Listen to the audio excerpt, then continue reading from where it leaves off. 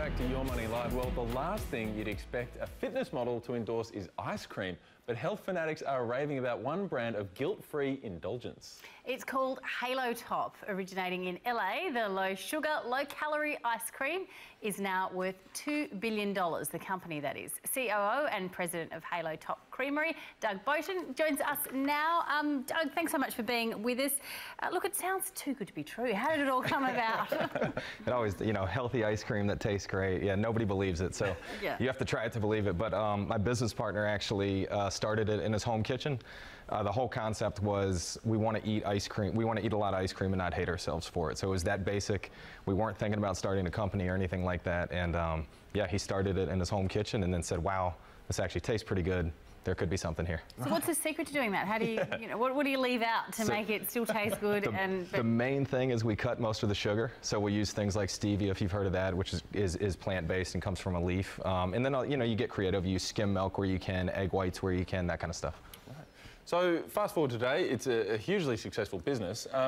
What about your fan base, your kind of your market? How quickly did you get to know them in terms of what sort of flavours they might like and channels to buy it? They're very loud. Are they? Very passionate. Very passionate, and we really pride ourselves. We grew up kind of with Instagram. The company did, so we're very social media focused, and we really want to know what they want, and that's how we start our innovation pipeline. So you've been in Australia for a couple of years. How did you start here and what's been the growth since then? Yeah, so interestingly, Mez, who's our CEO in Australia, he reached out to us in 2015, and over the course of about 6 months, 9 months, we worked out a deal where he could bring it to Australia and launch us. So we launched in 2016 and a couple hundred independents. Woolies came on in 2017 and then Coles in 2018. So this is just a retail play through shops that we might go into and get our groceries. You don't go down the street and pop into one of your ice creameries. It's all through supermarkets and other retail? That's right. We sell wholesale to the supermarkets and then they retail it. So is it a cheap price point or is it expensive? Are you up there with the luxury products or? So it's not quite as expensive as Ben & Jerry's, which is pretty high here. But no, it's a premium product, but we want it to still be affordable so everybody can buy it.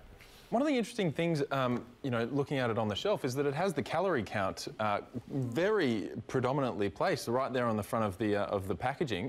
What was the thinking there? Yeah, so again, we were kind of the first ice cream to do this, and we really wanted to immediately communicate, hey, what is this? And the biggest thing is, for a third or a quarter of the calories, you can eat the whole tub, and that's what we were trying to do.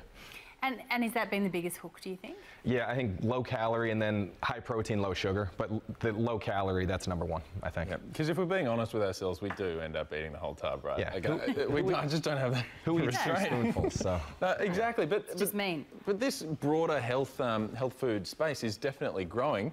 Do you worry at all about competition in that area? Yeah, I mean, again, you see it across all categories, right? Low calorie, low sugar, high protein. But I think we just have to focus on what we do. We led in this category. We have to continue to lead. And if you start worrying about what everybody else is going to do, then you'll mess it up yourself.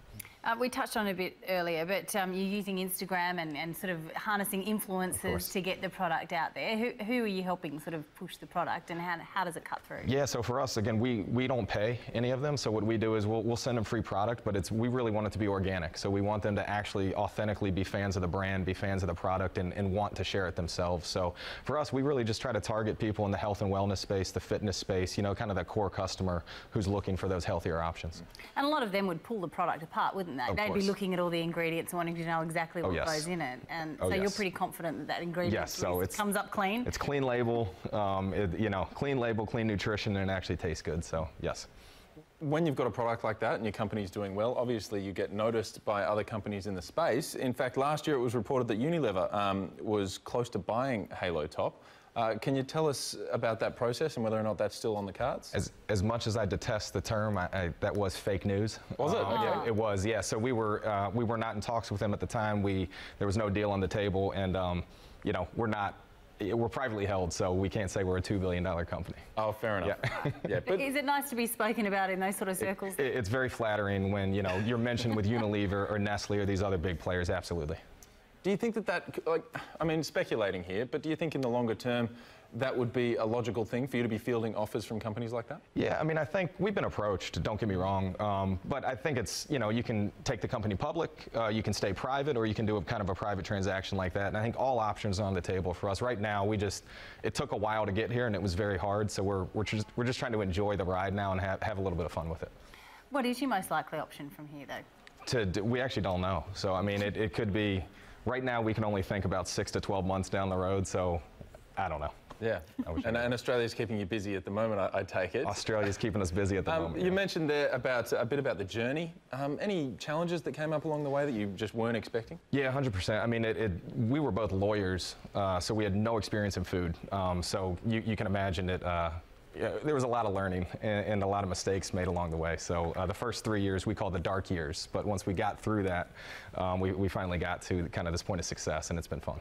Would you diversify the product at all, or would you just stay with ice cream as your mainstay? Yeah, 100%. So you'll see some news coming out later this year where we're going into new categories with the brand, because once you have the brand, where else can you take it? You know, it can be a platform brand for other categories, other products. So it'll be really exciting to see where we take it next. I hate to put you on the spot. Go for it. Can you give us any exclusives on what we might be able to see there from Halo Top? I can say you will have Australian-specific flavors. So we're really big on localizing the brand. Like, we know we started in the U.S., but we very much want to be an Australian brand here. So you'll see Australian-specific flavors come out this year, which will be fun. And you've landed here in summer, so you probably get a feel for the fact that we eat a lot of ice cream. So you do. You've come to the right place. It's the second most per capita of any country in the world, Australia. You've got to get to #1. Yeah. You now got to come with the US skinny ice cream eaters as well. Fantastic stuff. Doug, thank you very much for taking us through what's been going on at Halo Top. Much appreciated.